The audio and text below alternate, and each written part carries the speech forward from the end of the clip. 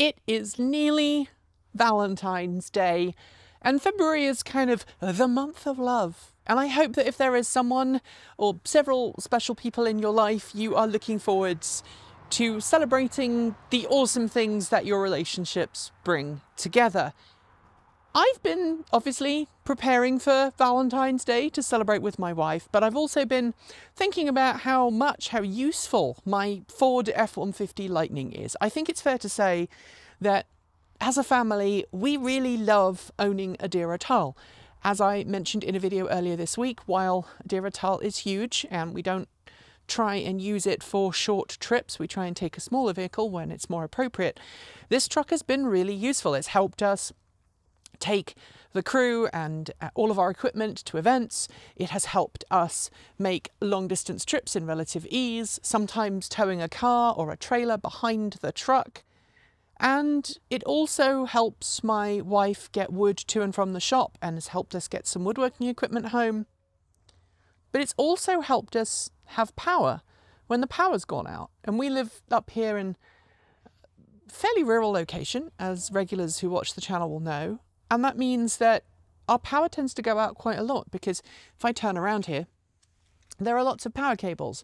They crisscross down the valley, and I think it was Boxing Day, so December 26th, we had no power because a good half mile of power lines were blown down when a tree came down. And so a deer Atal, our F-150 Lightning Lariat, was able to provide power, and we did that from the bed, using the outlets in the bed of the truck and running the truck in Pro Power mode. It's a mode you have to have the truck on to use, so there are some questions as to how safe that is, you know, just leaving your truck powered on, but obviously here in this rural location it's less of a challenge. But one of the things we wanted to do when we bought this truck was to have automatic power backup. We wanted to have the truck automatically come on and provide power to the house in a power cut, so that we could continue to use our heat pumps to either heat or cool our home, so that we would still have power to run the business and to run the channel, so that we would be able to cook, not necessarily using our stove, but using like a microwave or a portable induction hob, something like that. And that we were able to get water out of the ground, because we have a well here. We're off grid when it comes to water. The only thing that's actually connected to an infrastructure here is the power. Everything else comes either on site, like the water and the sewage, or through the air, as our satellite internet connection and our local Wi-Fi beamed down the valley. So we opted to purchase, with our own money, the Ford Home Integration System. Now I say it's Ford's Home Integration System because Ford's Home Integration System, while it's sold as part of the F-150 Lightning, you know, it's the truck that can back your home up and run your home if you buy the Home Integration System. It's not actually made by Ford. So the charging station here, this Charge Station Pro, is made by Bosch, a German company. I was one of the early F-150 Lightning customers, so I got this charging station free of charge. And the charging station itself is different to most home charging stations, because it looks like a DC charging connector in it. It's not. It's a standard charging station. A standard charging station capable of charging it up to 80 amps. It's about 20 kilowatts. But it also is capable of pulling power out of the truck and feeding it to the Home Integration System, which, as I noted earlier, is not made by Ford. It is made by a company called Delta, and it consists of this box,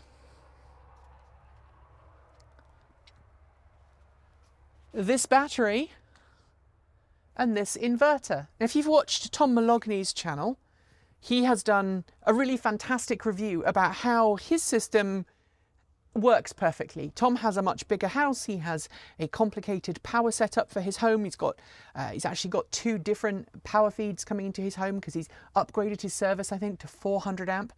While we have 400 amp capability here, we've only got a 200 amp service wired in. We'd have to pay the electricity company extra to have that other service added. But we were pretty confident when we got the truck that we wanted this, because everything in our house is powered by electricity. We don't have a wood burning stove. We have no oil. There's no natural gas here or anything like that. Everything is 100% electric.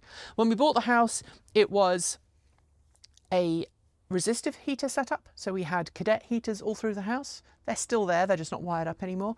And last summer we installed a heat pump, one for the server room for Transport Evolved and one for the rest of the house.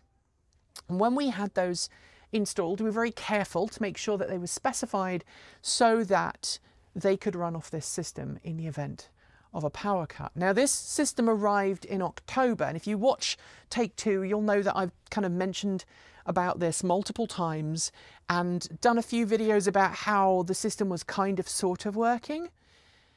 Today, I'm here to say the system is technically finally installed, but it's far from what we wanted it to be. I'm going to explain. First off, I want to just acknowledge this. This is a SPAN panel. It's a smart power system or smart electrical distribution panel, smart breaker basically. And this was provided to us by SPAN for the purposes of review, and I have paid a local electrician a sizable amount of money to install this. Now the cool thing about the SPAN panel is it's internet connected and it monitors all of the circuits in the panel. And if there is a circuit that is pulling too much current, it will alert you. There might be a problem with the device. If there is a problem and you have a power cut and you have this connected to a Tesla Powerwall, the SPAN system will talk to the Tesla Powerwall and automatically turn off non-essential breakers and leave you with just the essential loads so that you can use it like that. Now, if you want to see one of these in action, there are some great YouTube videos already online about the SPAN panel. I don't want to do a review of the SPAN panel today because it's literally still being commissioned. I'm waiting for the email so I can set up the smart app. But when we first had the Ford home integration system installed, as I said, most of that system is made by a company called Delta, and the system is sold by Sunrun, who are fairly well known in the US as being a solar panel installation company, among others. As Ford's partner for the home integration system, Sunrun will come to your home and install the Ford home integration system and get it working with your truck. At the time we got this system, Ford didn't have, or rather Sunrun, Sunrun didn't have an official installer in the state of Oregon, nor did it have official approval because of state regulations to come to my house and install it. So because we were getting this installed and SPAN had an installation partner locally here in Oregon, I mentioned to that electrician, hey, would you guys like to work with Sunrun on this? Would you like to install it? And they said yes. They attended all of the meetings with Sunrun that they were asked to. Sunrun sent out an engineer, came to the house, they looked at all of the calculations, all of the loads, they took loads of meter readings, they looked at our panel, they took lots of photographs, they took photographs of our AC units or our heat pumps out back, they took photographs of the pump out at the pump house. And then Sunrun came up with technical drawings and got all of the permits set up, or the pre-permit process. I think our local electrician actually filed the permits. They planned the system, so Sunrun planned the system. And while I was driving back from Fully Charged Live, so back in September, I actually had a meeting while I was on the road with the guys at Sunrun, and they said, yep, everything's good. We've got everything set up. We know what we're going to do. We're going to get your local electricians on board, make sure they're properly certified. They know how the system works. And because it's the first one that we've done in Oregon, we're going to fly out an engineer to your house, and the engineer will help your local electrician, make sure that everything is wired in properly, and then you'll be good to go. So fast forward to the middle of October, when we were going to have this system installed, and Michael and I were away. We were off filming in LA that day. It was when we were going and filming with the Sono Sion. And so this was installed when I wasn't at the house, but that was okay because we had the local electrician who really knows his stuff, really nice guy, and also a representative from Sunrun who was here and talked him through the process, made sure that everything was done according to Sunrun's specifications. Then the problem started happening because the truck, this is the charging station, right? The truck did not want to talk to the Ford Charge Station Pro, and nothing was automatically working. And so they managed, it was intermittent, it was intermittently working, and we managed to get the truck to power the home integration system. It came on. But as soon as it came on, there were issues with the relays, and the relays started to chatter. I'm not going to open this because I have to have two hands really to, oh, yeah, there you go, I can open it. So how this works is there are regular breakers here, and then behind that there are a set of electromechanical relays that open and close. And they will open, i.e.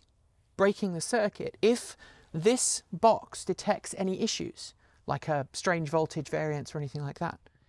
And because of the way that the home integration system's inverter works, the way it was designed by Delta, the system kind of has more voltage variance in it than the span panel was willing to accept, and it was causing the span panel to glitch on and off, glitch on and off. So we then spent the next month or so trying to diagnose the fault, and then it was Thanksgiving, and the electrician came back on Thanksgiving. We tried putting the stove on the span panel. On low loads, the span panel worked perfectly, so we could have a couple of 110 volt circuits and it was fine. As soon as we put any heavy loads on there, it started to glitch the panel out. So Sunrun said, we think it's the span panel. We'd like you to remove that from your system. Now, we'd already paid for the span panel, or we'd agreed to pay for the span panel. We've only just actually paid for it. We'd agreed for the span panel to be put in. We didn't really want to remove it. So instead, we've been working with our electricians and with Span and with Sunrun, and agreed that what we'd do would be that the span panel would not be backed up by the home integration system. And so in the span panel right now, all of the things that are not backed up when the power goes out. So none of the electric car charging stations will work when the power goes out, obviously except this one, but it's not charging, it's pulling power out of the truck and feeding it to the house. That's the idea. The stove, we decided we didn't want the stove to be backed up because if there's a power cut, we have a small toaster oven, there's only two of us, and we have inductive hobs that we use on the road, so we can make beans on toast, and that's fine. We've got the microwave. We also decided to not put the dryer, the clothes dryer on there, because clothes dryers use a lot of electricity. And by the way, if you're wondering why we don't dry our clothes outside on a clothesline here, we have trees, very tall trees. There's a lot of sap that ends up on the ground that would make clothes all dirty again. And we live somewhere where stink bugs are a big thing. And if you watch Linus Tech Tips, you'll see that they sometimes have stink bug problems. We have stink bug problems all the time. In fact, there's a couple up here in the corner. By the way, I'm also making this a one-take video because I want it to be as authentic as possible. I'm also being very careful about the words I'm choosing to explain the situation thus far, because this has not been resolved yet and lots of people have been asking, so this is where we're at. So fast forward to yesterday when our wonderful, amazing electrician, I'm not going to use his name, but he is wonderful. I don't want that electrician to have to get dragged into this. They are brilliant, they are wonderful, I love them to bits. I get on really well with the electrician who was working here. He came out, he'd done everything according to Sunrun's original design, but Sunrun had asked, basically, Sunrun had said, hey, if you keep the span panel on there, we're not going to work on trying to fix your problem. So we removed the span panel completely.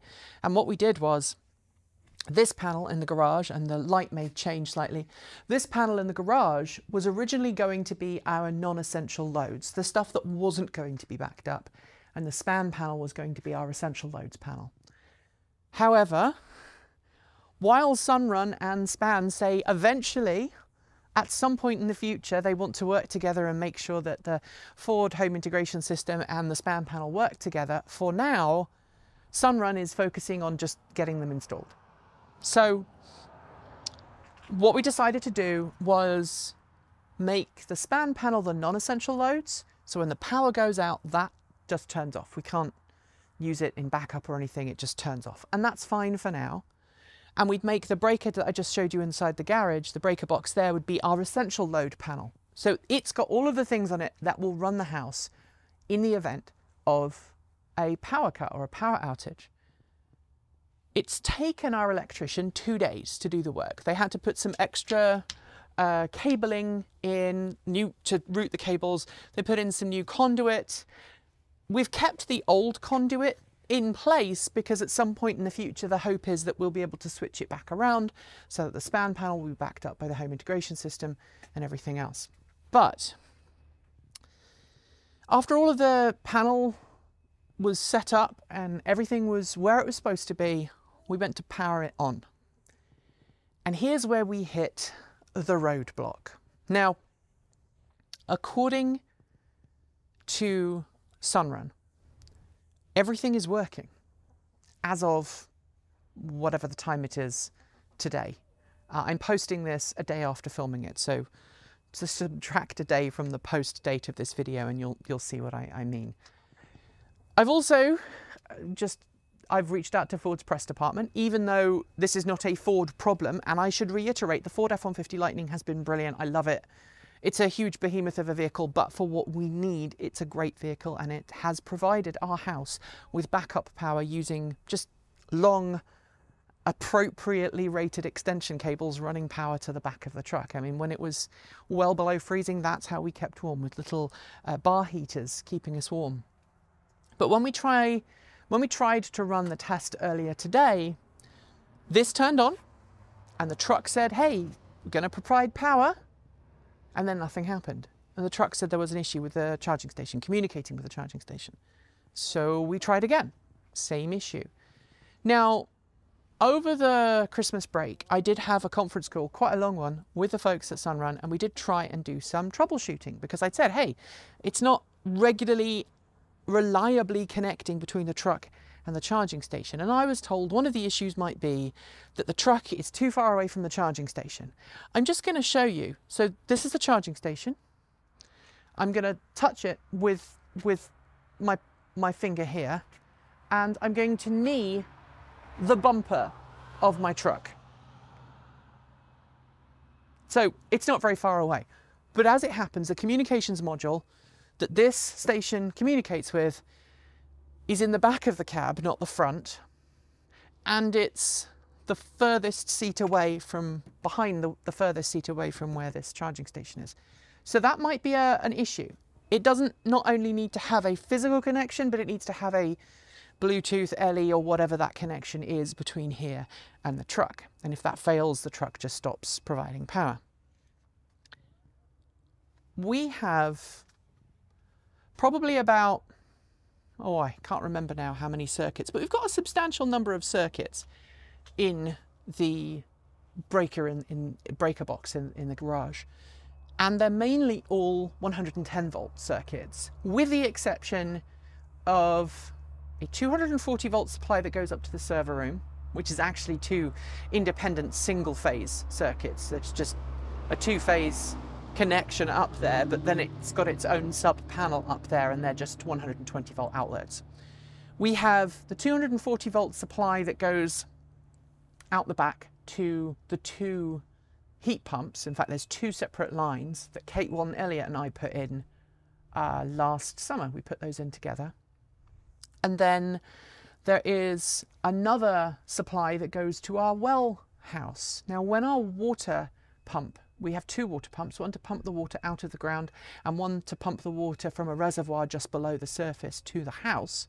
When that second pump failed in January and we had no water, we ended up opting to get what they call a constant pressure pump, which is a three-phase variable flow pump that is easier on systems like this. It's what they call a soft start system, so it doesn't have a high inrush current, the amount of electricity that instantaneously travels down when you start a motor spinning. I didn't explain that very well, but for the purposes of this video, that's where I'm going to be. That system should have lessened the load on the Ford home integration system. All good so far. The third attempt we made today to try and get the truck to work with this was successful. The system communicated, the truck said it was providing power, this home integration system clicked, all the relays clicked, and everything came on. It ran for maybe 40 seconds. We saw the load go 2, 3 kilowatts, 4 kilowatts, 4.5 kilowatts, and then it died. So at this point, the suggestion was that maybe we should turn off the well pump, turn off the air conditioning and all these other systems and try and figure out what was going on. Our electrician had to leave for another job. He had properly and carefully installed the system. It's all ready to be inspected. So there was no need for him to hang around. And so I ended up calling one of the engineers at Sunrun that I've been working with. Just before the electrician left, he and our electrician had a little bit of a chat, and the Sunrun engineer said the system's working fine. And our electrician and I were telling the engineer no, because as soon as you put anything more than 110 volt outlets on it, it does bad things. And the engineer has suggested that there is a problem with the loads in our house, the 240 volt loads.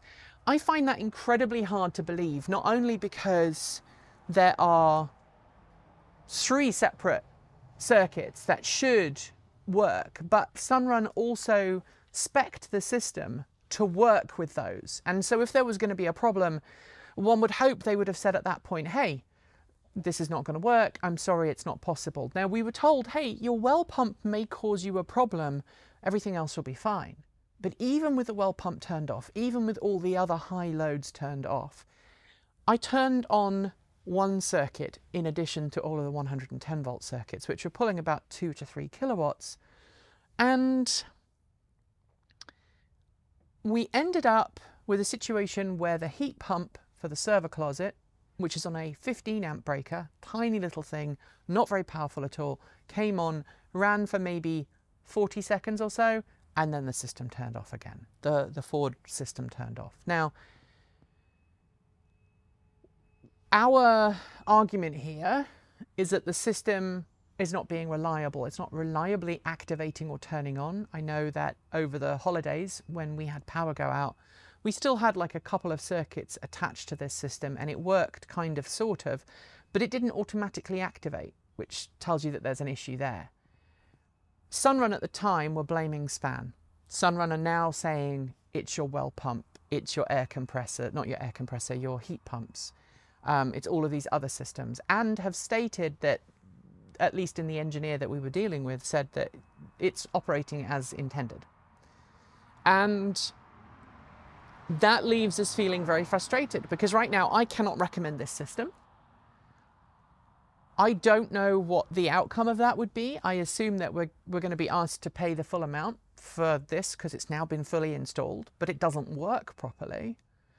And right now, if you have a Ford F-150 Lightning and you're considering this system, I would say hold off, because it's not working as intended, at least not for me. As I say, I feel that had the system been spec'd at the offset and we knew that we couldn't run any high current loads at all, and they looked at the the heat pumps at Outback and gone, they won't work, and looked at the well and gone, they won't work, we'd be okay. They looked at them and said, they should work, the well may not work, we can try it and see what happens, but the heat pumps should be fine. And I was okay with that. But now I'm not so sure, because none of the high current circuits that are in this box here are wanting to play ball. And it feels like we've just spent, or just about to spend, a large amount of money on a system that doesn't actually provide us with any backup power, will not give us any well water, will not run any kind of heating when we have a power cut. And frankly, this truck is capable of providing 10 kilowatts of power just as is from the outlets in the bed.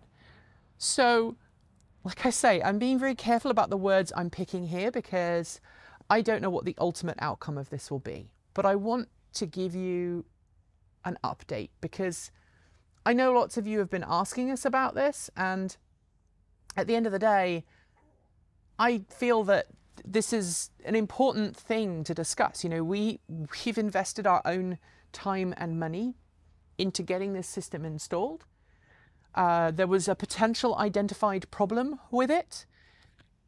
We worked with our local electricians. They came back, worked on the house for 2 days to remove what Sunrun had said was causing the problem. And there are still problems. Now we're being told by at least one of the engineers at Sunrun that everything checks out, everything's fine. There's obviously something wrong with your side and that's nothing to do with us.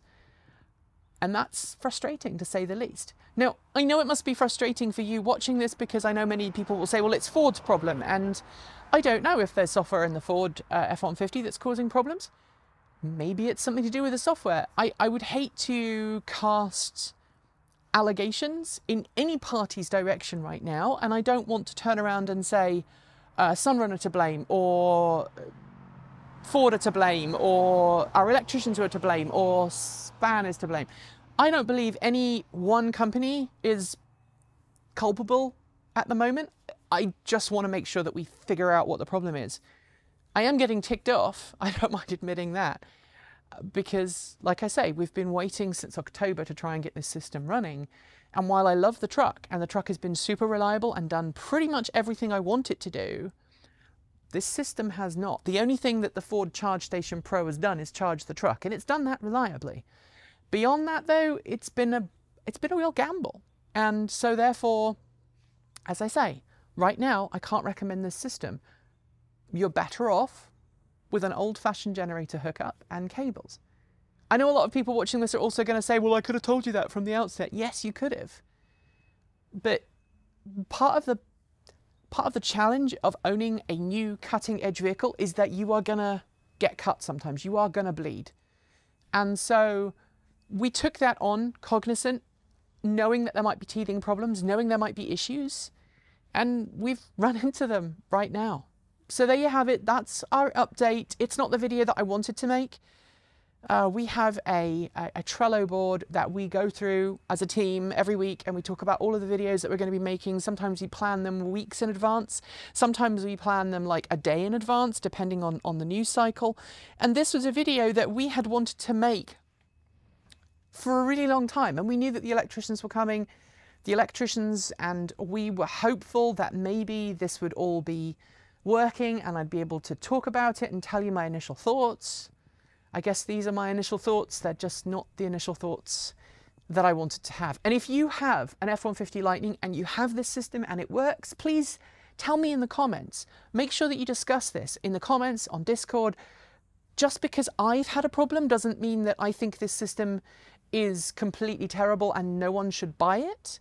But based on my own experience, I can't recommend you go and buy it right now unless I see evidence that other people are not having the same issue that I have had. And so far, Tom Mologny is the only person I know of who's got a system that is really reliable and working perfectly. So if you are one of those lucky people who has a system that works and is functional, tell everybody about it in the comments below, and go to our Discord server and join in there as well. Because I know that people come to this channel for information and our opinion and reviews, but at the end of the day, a review is only as good as the subjective opinion of the person making it. So if I have a bad time reviewing a product or a service, it is going to impact how I rate that service and that video. And I've held off making a video chronicling this thus far because I wanted to give everybody as much of a chance as possible to try and come to a solution. But today, after speaking to the engineer, after feeling like we're a little stuck, I don't know, there's not a lot else we can do. I've been told they're going to check the logs to see if there's any hardware faults with the system. I personally think there's a hardware fault either with this or the inverter, and hopefully they'll figure that out and replace it if that is the case. But if it's not the case, and Sunrun's engineer is proven right that it's working exactly as designed, then there's definitely an advertising or a messaging problem, because that's not how this system is being advertised, and that is a big problem for Ford and Sunrun and everyone else involved. I should also point out Span has nothing to do with the problems here, because Span is completely separate. They just had to happen to have their system come at the same time as this. So we had both installed together. In hindsight, that was a stupid decision on my part. But hey, you live and you learn. That is it for today's video. If you liked it, you know what to do, and feel free to tip us with a super thanks. The comments are open for your thoughts, as is our Discord chat room. Link is below. If you want more, make sure you subscribe, hit the bell, and follow the links to support us with a YouTube membership or a Patreon subscription. You'll also find links below to our Ko-fi, Bitcoin, and swag store. And check out Mastodon. We have our very own server as well. Before I get to the list of names that will be scrolling on my right, I also want to say, if you are a Chevrolet Volt technician and you would like to help us get Michael's Volt back on the road, please let us know. We think we have, thanks to some amazing people who have commented, we have some amazing leads on potential problems, and it looks like if we can find somewhere where we can drop the pack and someone is willing to help us bleed the system who is trained in that process, I think we'll be able to get this car fixed for relatively small amounts of money. It's actually behaving itself right now. I've attached an ODB2 on board, OBD2. I see I did it. I've attached an OBD2 reader to it, and I've reflashed it, and everything seems fine now. I've done it twice, and the second time it seemed to work. But I'm not going to say that it's completely fixed, and I think we just need to drop that battery pack down, make sure that we check all of the connections, because a lot of you think it's a loose connection, and get it back on the road. We can't, as a channel, afford a huge amount of money to fix it for Michael, and Michael, as a person, cannot afford a $6,000 or $8,000 or $10,000 repair bill, which is what it would look like if we took it to a specialist to fix. Anyway, scrolling on my right is a list of amazing charged up supporters, and shout outs go out to our self-driving tier supporters. They are Mike Weeder, Tony Moss, Linda Irish, Sean Tucker, Patrick Boyarsky, Paul Nelson, Chris Maxwell, Brian Newton, Michael Goad, Bennett Elder, Andrew Martin, Pedro Mura Pinheiro, Brophy Wolf, Chris and Michael Johnson, Taslet in the Gong, Dan Bear, Peter Dillinger, Gordon C., Stephen O'Donoghue, Carl Hodgson, Anthony Coates, Regine Fellows, Denny Hyde, Chris Centaur and Jim Burness. Finally, out of this world thanks to our top tier supporters. They are Robert Flannery, CPU Freak 101, Andrew Glenn, Anonymous Freak, JP Fagerback, Joe Bresney, John Lyons, Rory Litwin, Kevin Burrowbridge, Dave Kitchen, Aaron Hahn, Laura Reynolds, Marcel Ward, Matthew Drobnak, Paul Conway, Reggie Watts, Will Graylin and Ian. We will be back soon, hopefully with a happier update to this particular problem. But until next time, keep evolving. So I know a lot of you watching this video do not know about the Honda Insight, so instead of giving you a classic Mac piece of trivia, I'm giving you this. This is a Honda Insight with an EV1 motor. You can see right there, it says General Motors on it.